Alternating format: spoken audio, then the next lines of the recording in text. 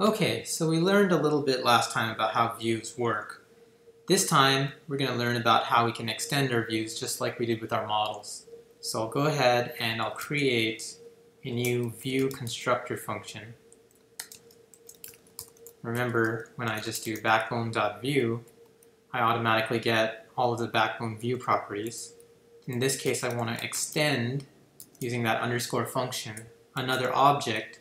So basically, I want to combine both objects, the Backbone view plus my own special object, and I want to create, this view down here, var view. We'll call it view obj. We'll say new object. New view. So right now I'm not going to get anything back except the Backbone stuff. But the one thing that I want to say that's different is that in view, unlike models, you have what's called an L property. Okay, and we can actually take a look at this. In fact, we'll just leave it as an empty object, and we'll console log our view obj. We'll run it. So if I go up here, I don't know if I can even see it. Well, here it is. There it is, the L. So right now it's pointing to an empty HTML div element. And by default, this L property here that comes with view is an empty div. That's basically what it is. We can go into more details with that, but just I wanted to point that out to you. So I'll clear this out for now and be more clear later. So now I'm going to set that L property, and I'm going to make sure I have jQuery loaded. Okay, I have jQuery. And I'm going to also make sure I have Backbone. And I'm going to open this HTML tab here. And I'm going to make sure, the other thing too is you have to remember the source order is really important when you're doing this. You have to have jQuery first, then underscore and Backbone. If you have it in any other kind of order, you won't be able to do the DOM manipulation that Backbone wants to do. So it's very important. And then I'm going to create an element here in HTML. I'm going to call it div ID hello. And I'm going to also add some extra elements in here, so bear with me.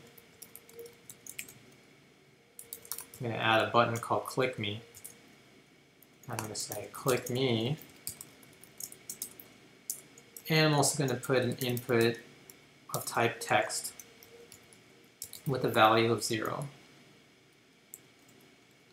We'll close that out. We'll close out our div hello. So now I'm going to target that div using jQuery. And just like CSS or jQuery, use pound. And then you also write the name of the ID. If it was a class, then we would change this to a dot notation, right? Oh, can't type. But that is my class for targeting a class. Right now we just want to target an ID. So we've got our L. Now, let's go ahead and also initialize. We have that function just like we did with model in our view. You can say console log, not uppercase, view created. Okay. So go ahead and run this. And there we go, we got our view. View was created, we created a new view here.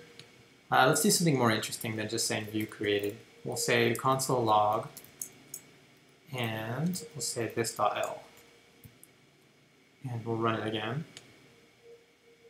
This time, when I say I get that view created, but now I also get the L property, this.l.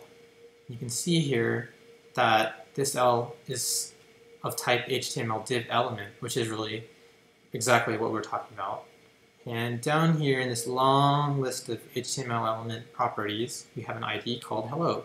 So that's how we know we targeted the right element, and we have that inner HTML too for the click me and the input type of value 0. So far, so good.